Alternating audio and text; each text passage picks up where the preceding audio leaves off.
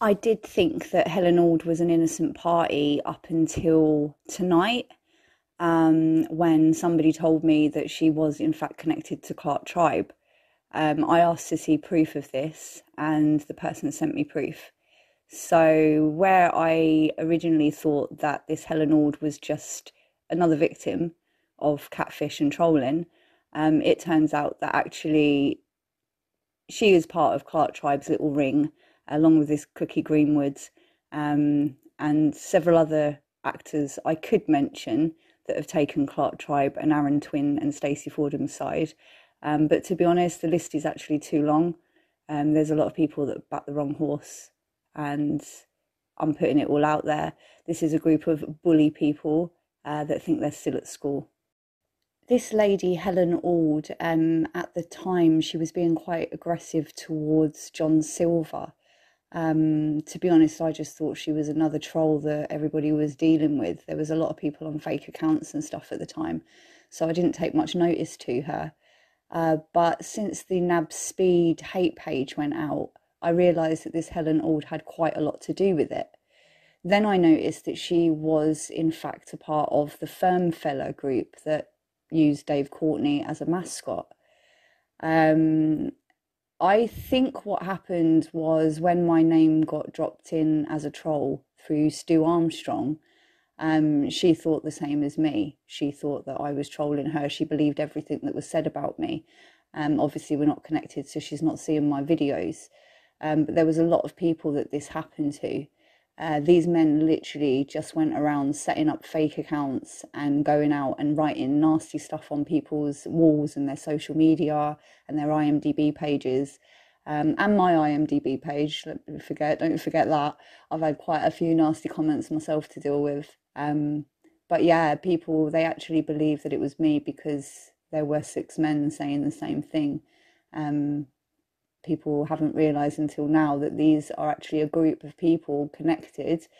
Helen Ord did not even take the time to contact me and ask me who I was or what was going on or what I knew about the situation. She just added to the group of bully women that are part of the UKBK and the Firm Fellas, and they were just as vile as the men. So, guys, over the last 6 years, I've been piecing together who the people are that have been catfishing, trolling, and bullying me online. I couldn't understand why there were thousands of people from different groups that were hating on me so much. So I'd never met these people. Now it makes sense. So here we have Stacey Fordham, the guy that assaulted me, his best friend Aaron. They were both actors on my film Roofied. You've got Chris Smith, who we only met once. He came on as an assistant DOP. He went on then to back my attacker and his best friend. They went around the internet telling people that I was a liar, and then they went on to try and steal my film. Here we have Clark Tribe, who was also an actor on the film Roofied. He was in the first Roofied. He had never met Aaron, Stacey or Chris at all during the filming of Roofied. But years later, it seems that they have connected to each other out of spite for me. Here we have Stu Armstrong. He is one of the main instigators. He was the person that dropped my name into several groups telling people that I was a troll and that I was a liar, and amongst other things. He ended up getting thousands of people to hate on me, and these six men have been working together to ruin me on social media and turn people against me. Like I said, I've been collecting evidence to prove these people are linked to each other. And if anybody out there feels that they have been trolled by these people, this video will probably help you answer some questions.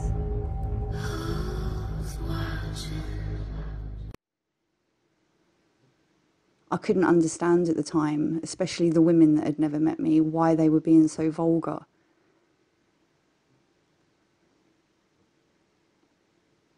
But now it all makes sense. This message on a group chat states a guy who is Terry Arthur. He was going to be in one of my films, but as he was part of Aaron Twin's group, after what happened, the outcome wasn't meant to be. And Georgie Charlie Cray is a lady that follows the UK BK boxing. Stu Armstrong here, you can see he's tagging Charlie, saying that I deserved to be raped. And I don't know who this David Hugh is or what that comment means there. But here you can see Geordie Charlie Cray mention Clark Tribe. Now, me and Clark haven't spoken since 2017. We had issues with regards to a disagreement on set, and we went our separate ways. Now, I had no idea that Stu Armstrong was putting my name into these haters group and setting up haters pages with a man called Nab Speed. At the time, it was very confusing because, like I said, I had no idea who these people were, and yet they were accusing me of being connected to this John Silver. I don't know this John Silver. I've never met this John Silver.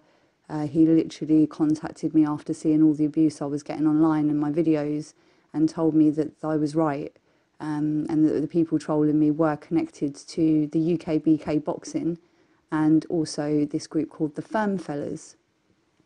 Now, what I want to get straight is I've spoken to Dave Courtney, and he confirmed that the Firm Fellas is not part of his society.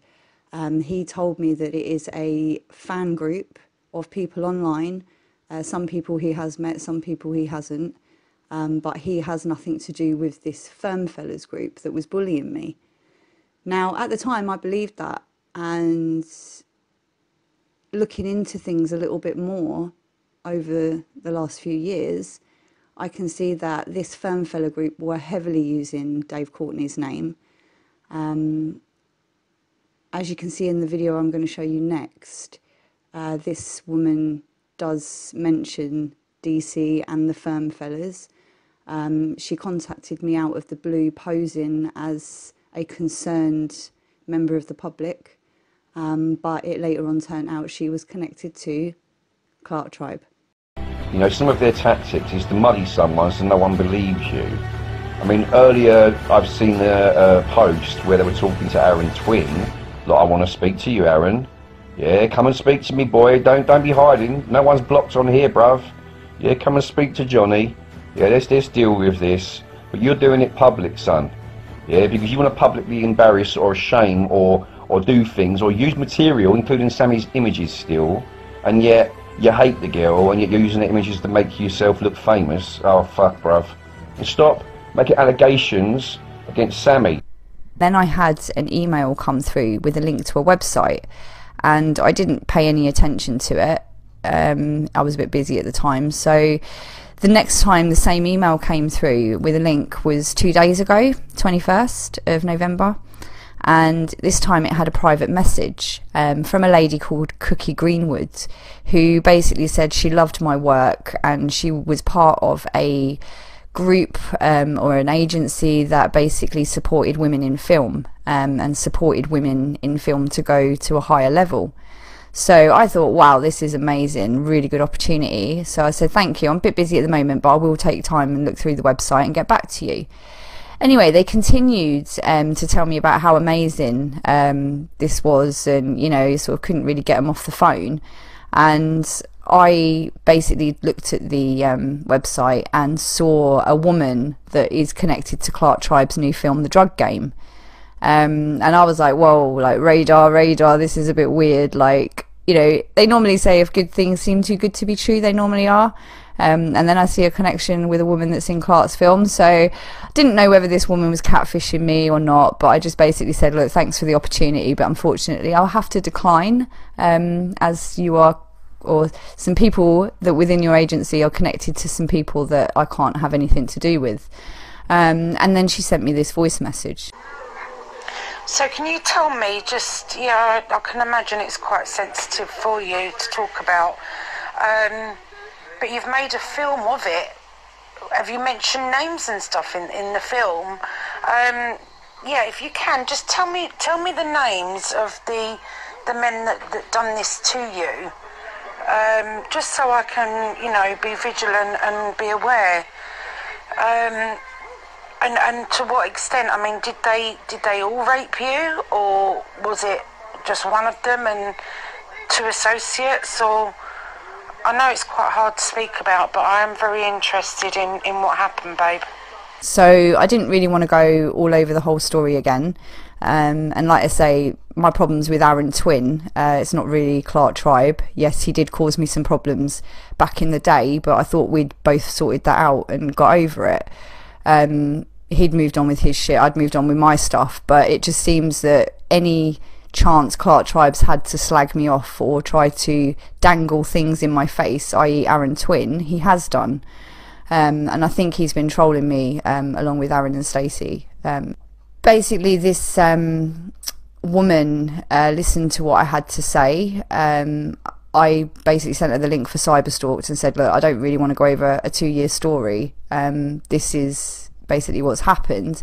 And she went away. 2 days later, she came back basically telling me that she'd contacted my rapist. She'd contacted Aaron Twin. She'd spoken to Clark. And that I was the one that was out of order, and that I shouldn't be disclosing what happened to me online, that I was unprofessional for doing that. What the stupid cow doesn't realise, I say cow, I actually think this is Clark Tribe, but I'll get to that. What this person doesn't realise is that the reason I'm doing these videos are in retaliation for what these men have done to me.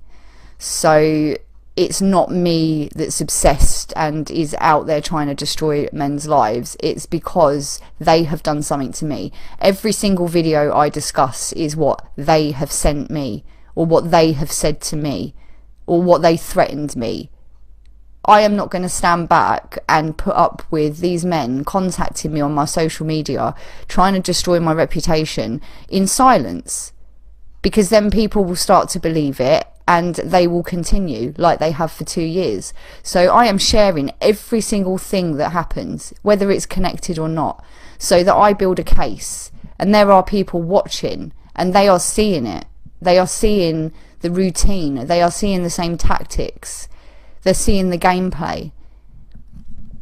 And now it seems that Clark Tribe has just connected himself to this Women in Films agency. I don't know whether, I mean, my suspicion is that these women are not involved at all, that Clark got one person to leave one voice message. The rest of the messages have been in text, and they're all supporting Clark, where at start this woman said she didn't know Clark. So yeah, like, it's just the whole temperament of the behaviour, the things the person said, threatening me with Dave Courtney. If Dave's got a problem, he's got my number and he can ring me anytime, he knows that. So I'm not going to listen to any trolls that basically go on saying that Dave's not happy with me and Dave's going to do this and Dave's going to do that, because a lot of people like to throw Dave's name around, I've noticed, these little boys that call themselves the Femme Fellas, and in fact I found that Dave is actually not friends with any of them. They're just people that go to his party, jump in a photo and they say, all right, you know. So I have never said anything bad about Dave. I think he's got a few undesirables that are hanging around him and using his image to intimidate other people. But I've never said anything about Dave. I've had to bring his name up because of Clark Tribe and the stuff Clark Tribe did and the shit Clark Tribe caused me, because Clark Tribe is continually to do it. And if people don't want to be brought up with these people, then you shouldn't be hanging around them. You know, you're judged by the friends you keep. I say it all the time. So, you know, if I knew that a guy had slapped a woman, hit a woman, punched a woman, raped a woman, I wouldn't want to be hanging around that. If you don't believe it, then that's absolutely fine. That's down to you. You'll find out in your own time, which many people have. I've had a few people come forward and talk to me about these people since doing these videos. And it seems I'm not the only person that has had their life ruined by these characters. So I am glad I'm doing what I'm doing. I'm not going to let them intimidate me or take my videos down. I haven't put videos or clip or photo footage in this because they keep reporting my videos on YouTube for either privacy issues or bullying and harassment. So it seems it's all right when they're locked in a room with you that they can bully and punch and rape, but when you speak up, all of a sudden they call it, you know, that you're bullying them, you're harassing them. You know, Aaron Twin was putting out statuses in my name, basically saying that I was admitting to lying. He was telling people that I'd had many men done for rape and domestic violence in the past. That's not true. He has tried to victim shame me so much over the internet, dragging people into it that really didn't need to get involved. And yet some people just have the mentality of a rapist. You know, they're always gonna think it was the victim's fault. Whereas I'm a strong enough woman, I'm a mother of two, and what happened to me was not right. It wasn't fair, and none of this is fair. There is no justice. You know, I'm not getting a kick out of doing any of this. I will never be the same person ever again. But I'm angry that the fact that these men are continuing to do what they're doing, not just, you know, they haven't just left me alone. They've continued to torment me for 2 years. Getting different people involved at different times because these people believe these men's bullshit. So that's why I'm doing these videos. If anybody wants to think anything otherwise, then you think whatever you want. And, you know, I'm doing all I can to put a case together and prove what they are. But when they're constantly setting up different accounts, fake accounts, you know, you just have to see it as I'm not taking any threat serious anymore. You know, anyone that wants to use anyone's names, use it. Until those people come to me, then I'll talk to them. But I'm not listening to any troll or any housewife that is bored, sat at home with nothing to do because of lockdown, that's decided to make my life hell because you're disgusting and you know it. So, where I have been stating that my life has been ruined by a handful of men, Stu Armstrong, Aaron Twin, Stacey Fordham and Chris Smith, it seems that there is one to add to the pot. Clark Tribe.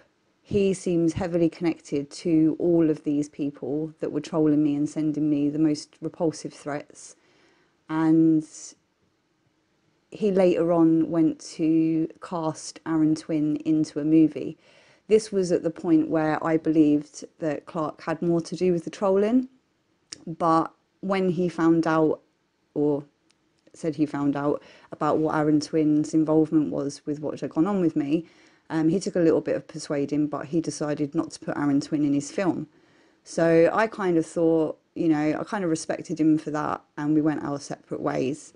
But recently I've been going back into Facebook, and it seems people have been leaving little trails, and now it's becoming more apparent who people are and why I have so many people hating on me that have never met me. The odd comment wasn't that bad, but they really ramped it up and decided to set up a haters group. It's only now over time that I'm seeing why and who and how people are connected. This man, Nab Speed, was the main instigator at the time. He is dead now, so I don't really want to speak too ill of the dead. But he did make my life absolute hell. He was the one that set up the hate page and told everybody that I was a troll that he had on a list of trolls that were trolling his group. Now it's all come out that it was actually a couple of actors from my film, out of revenge, set up fake accounts and told these people that I was connected to the trolling that was going on within their circle. I had no idea who Nab Speed was or any of his connections. And because this man decided to listen to a fake account, or Stu Armstrong, Clark Tribe, Aaron Twin, he directed thousands and thousands of haters towards me, women and men that had never met me. And because this man, Nabspeed, was using Dave Courtney's face as a mascot, let's say, many of Dave Courtney's followers started to hate me. When I spoke to Dave and Brendan, they denied all acknowledgement of what had been going on online, as they said they didn't use the internet. But what phases me is Julie Matheru, who organises Dave's pages. She would have seen the bullying going on.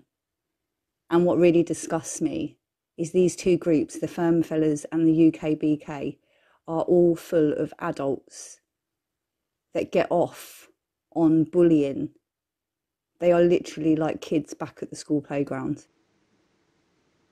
The bit that disappoints me the most is that this was all over me speaking up about a rape. And for the women involved in this trolling and catfishing and bullying online, well, there's no words for it, really. 'Cause I'll take it more than you know, and you cannot break me or shake me down. Go on, take a stab at my heart, sharpen all the knives you got. 'Cause I'm bulletproof from a shot, and you won't escape me or fake me out. I'm ready, ready. I'm ready for ya. I'm ready, oh. 'Cause I'm feeling. Go throw your sticks in the ready fire. I'm ready.